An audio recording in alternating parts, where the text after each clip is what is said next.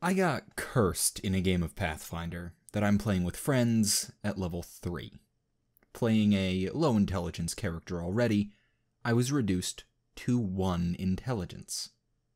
The DM has decided that I can no longer control my character and is playing him for me. I asked if at this point he could just be considered dead and let me re-roll. To which he said no, as he can still be fixed. That was 2 sessions ago.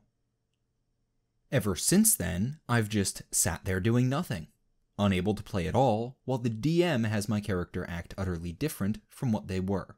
Lawful neutral to just straight chaotic stupid.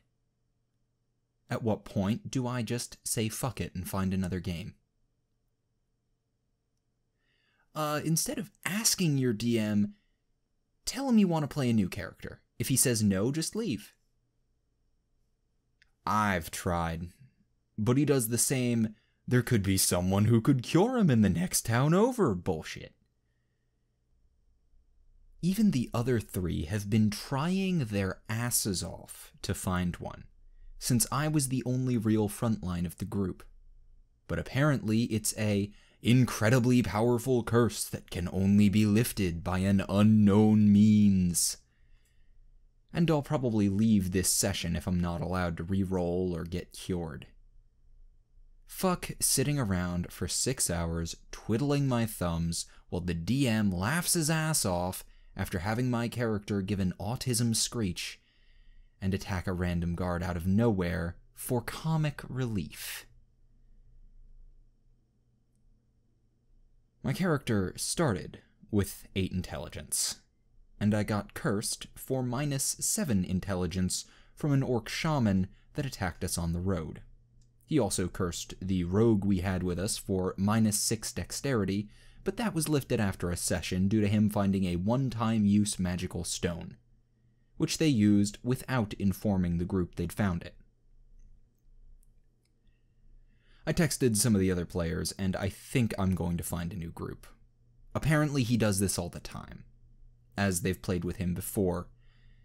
He hates anyone who plays a martial class and tries to either kill them off or get them out of the game, for the reason, in a world of magic, no one would use swords, and all the strong people are worthless, since all the smart intellectual people would have power. So, fuck that shit. Seems last time he one-shot the guy playing the defender 10 times, and tried to get him to make a wizard each time, and accidentally had the group fight a high-level monster early on just to kill the frontliners. Okay, I got something. From what my mates are telling me, 3 games ago, they had another guy like me that made the mistake of playing a martial class in the fella's quite literal magical realm.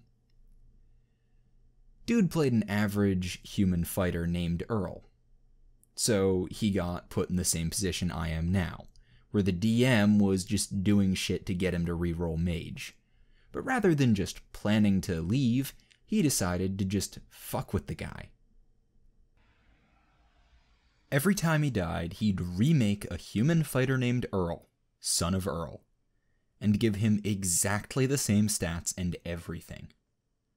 The guy I'm texting helped Earl a little, as when the DM pulled his little -X intelligence brings you down to 1 intelligence only shit, the other guy would accidentally cast a fireball in combat that would fuck Earl's ass sideways. DM homebrewed fireball's damage to 3d8 up from 1d6 per caster level. So he had a fallback anytime he got cursed, or just randomly mind-controlled. Sadly, the guy won't do this for me, as he's scared the DM will blackmail him with personal shit again. At this point, I think that's how he keeps the other 3 there. But it progressed to the point where Earl would die anywhere from up to 10 to 12 times a session, and would just write down a copy and hand it to the DM to join in again as soon as the group made camp. DM allows anyone who dies to instantly rejoin the group in the form of a random adventurer that just so happens to walk by. So thankfully, Earl was able to always reappear soon as combat ended, as the group would always camp for that exact reason. So this progressed to a point where the DM just kicked him out. Earl's last session involved him showing up with a locked briefcase that he refused to tell anyone what was in it. So things went normally. Earl dies, Earl is cursed and dies to fireballs, Earl dies, cave falls, Earl dies, Earl gets one shot, Earl dies, and Earl just kept handing him new character sheets with the exact same shit. Earl, son of Earl. So when the DM finally had enough of it, and his autist showed, he screamed at the guy. "How long are you going to keep handing me this stupid fucking fighter, you fucking retard?" Apparently the guy just stood up,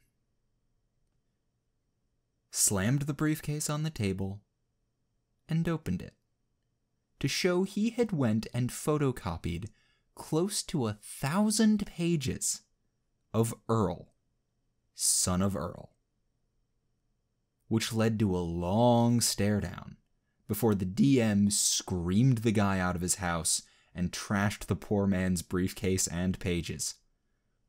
The session ended there because apparently the sight made the DM just lose his absolute shit and be unable to calm down. Okay, you have your next session. Ask a fellow player to fireball your character accidentally, then show him your next character. Earl, son of Earl, son of Earl. Dude, he might fucking knife me.